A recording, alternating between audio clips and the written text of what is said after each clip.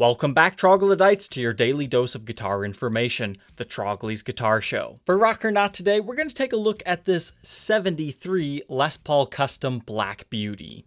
About a week ago, I shared this on my Facebook page. If you're interested in getting alerts on deals that are just not quite sweet enough for me to buy them, or just see some really cool guitars on top of what I share daily here, you can follow me there. Sometimes I also post them in my community section for YouTube. But this one received some mixed views. Some people thought it reminded them of the Widow series. Some just loved the look of the guitar. Others wanted me to buy it and review it. And then there were the skeptical people. So let's go ahead and take a look at it and get my opinion. So here it is, the 73 Black Beauty listed for $4,000. Clearly, the most eye-popping feature here is how ambered over the lacquer is of this guitar. This isn't how most Les Paul Customs age. This thing has either been in a bunch of smoky bars that has ambered over the finish. It's possible it's absorbed a bunch of UV light on top of that, but it's also possible that this has been refinished. I don't have the 100% answer, but I'm leaning towards real. Here's how I view this. A lot of people don't realize that it's not the binding itself that ages and turns colors as these things get older and get exposed to the elements. It's just the clear coat lacquer. So that explains phenomenons like the S right here being white. That's simply because the lacquer has chipped off in that area, exposing the mother of pearl underneath. In this area right here, my best guess is a stand might have came in contact with that area and broke off some of the finish. So that's why you see more of the cream colored binding right there. But then I had some people questioning this. Why is the binding along the neck not aged? That one's actually pretty easy to answer too. And looking at a Widowed series guitar will really help us see this. The top portion of the binding, where the fret nibs are, doesn't actually have lacquer over it, even in a regular situation. So what you're seeing there is quite simply just the true color of the binding. So that mix match actually makes perfect sense here. And you can see the body has some light chips in the finish, like right there and in a few other locations. So everything here is actually looking pretty okay to me anyways. The knobs look aged correctly. If you take a closer look at the truss rod cover, it's not as white as it might appear from far away. The only thing that's a little bit goofy is the pick guard. Doesn't really seem to have aged that much. And the guitar seems to be in really good condition considering how aged the lacquer is. However, I know firsthand that pictures can be very deceiving. This could just be a super awesome polish job. Or sometimes display kept guitars do age like this. But we do need to get it out of the air that this is not actually a 1973 Black Beauty, as a few other commenters noticed. But what year is it? Well, first off, you can take a look at these knobs. Those were not used in the early 70s. These top hat reflector knobs, they were kind of only used around like 75, 77 or so as it comes to Les Paul Customs. Another feature that you can see is this is a Nashville styled bridge, whereas a 73 would have an ABR1 drilled directly into the guitar. These tuners are another dead giveaway. I think you can start to see those as early as like very late 74. But I think most people quote like 1975. And the other thing is it's really hard to see here, but if you zoom in, you can actually see the serial number decal, and it reads 00. That leading 00 on a decaled serial number means it was made in late 1975. As far as what the neck is made of, it's a three-piece something. It would either be mahogany or maple, because this is like the transition point for that. The bone nut is kind of what makes me lean towards mahogany. A quick look under here would tell us for sure though. As far as the rest of the construction goes, as well as the parts, I think everything lines up. I mean, he doesn't have any photos of like the backside of the pickups to judge from. So this evaluation is only as good as the photos that the seller provided. Pending a blacklight investigation, I would be willing to say that this is correct and was potentially gigged, or it was stored in a completely unsuitable environment for it. Now earlier I was saying not all Les Paul Customs age like this. There is one particular 72 Black Les Paul Custom that has always stuck in my mind since the first day I saw it. And it belongs to a My Les Paul forum member, and its name is Oscar. It's this beautifully, heavily aged, ambered over guitar with tons of finish checking everywhere. But what's really cool about it being a 72 is it has the embossed Gibson pickup covers. But you can see the headstock on Oscar, that looks way different to the one we're looking at here, right? That's just because the lacquer's actually chipped off on this area. If the lacquer was still there, it would look very similar to this one. And I wanted to address this comment. The legitimacy of this one is spooky. It's being sold out of Malaysia and something doesn't feel right. I'll show you guys a cool trick here. Because I know as an American buyer, I felt the same way before.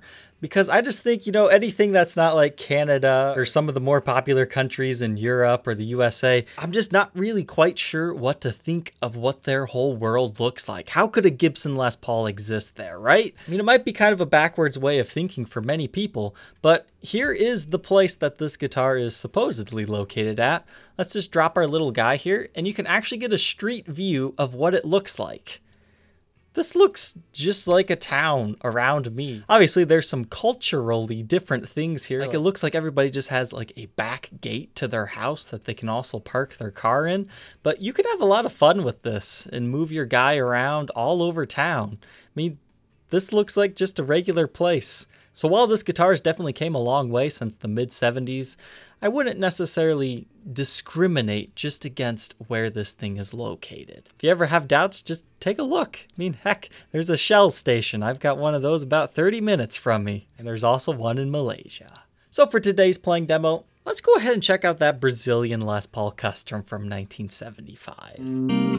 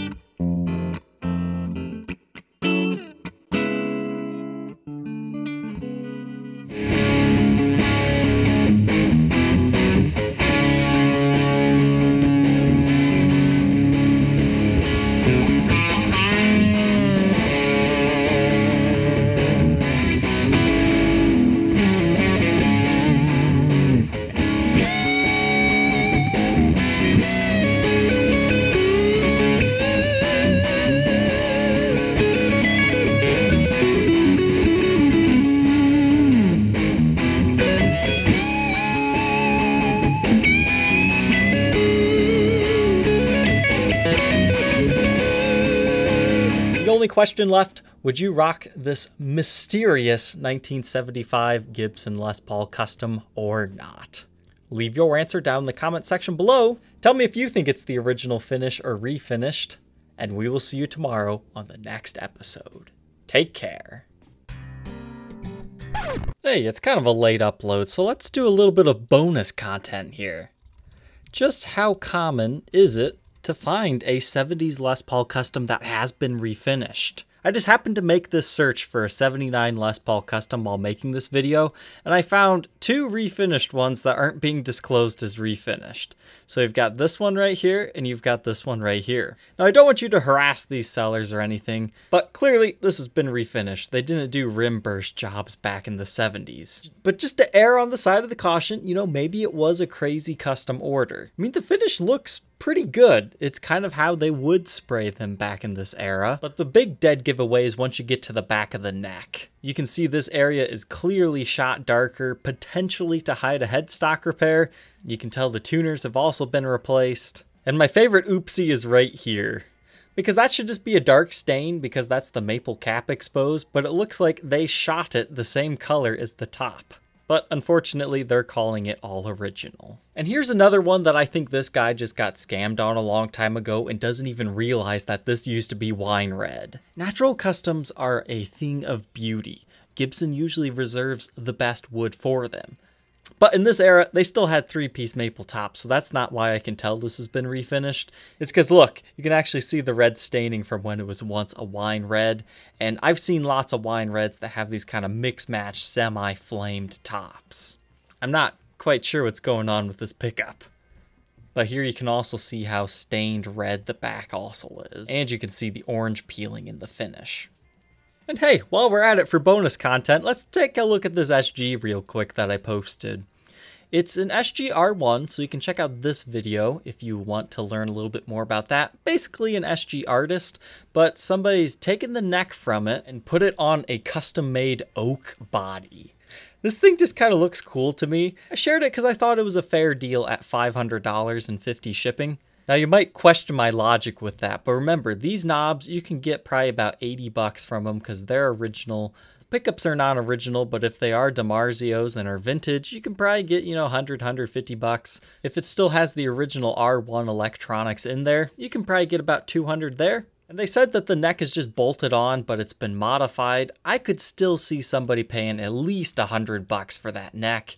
Those tuners, they're original Gibsons, you can get at least 100 there. And then the chainsaw case, despite only having one latch, I feel that this is still priced fairly enough that it could be parted out even for a profit yet. So if you want a quirky player, it's not the worst deal ever. So if you didn't learn anything else from this video, sometimes it can be a gamble buying online. And if you're ever unsure, you can head on over to my website, and I do offer private help sessions. It's $1 for me to tell you if it's real or not. If you need more information, it's $5, and then I can also give you a market evaluation for $10. For my skill set, I believe that's more than fair. You can also get that service over on Patreon, as I just recently updated my reward system. And I do owe a shout out to my latest one, Joe Dukes. Thank you for your support. If you got any questions, you can let me know. And also a shout out to Wilson. All right, troglodytes, thank you for tuning in today, and we will see you tomorrow on the next one. Take care.